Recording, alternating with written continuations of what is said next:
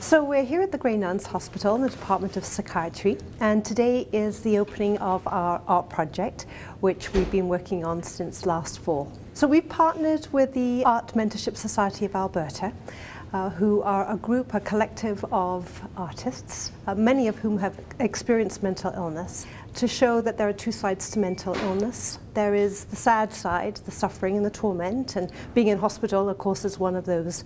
phases. But there's also this side that's beautiful and creative, and I think the art project was designed to instill hope and provide advocacy for patients with mental illness by a group who knows better than anybody what it's like to endure mental illness. It can be a lonely and sometimes sad times that brings people here. We appreciate what the work people do, but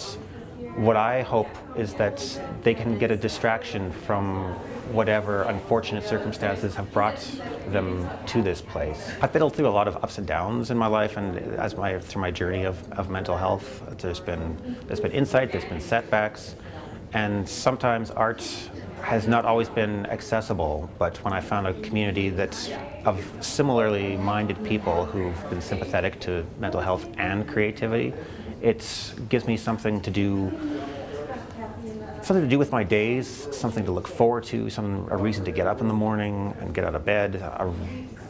something to give back to the community, something to make me feel good, and to create brightness when there's a darkness. And it can help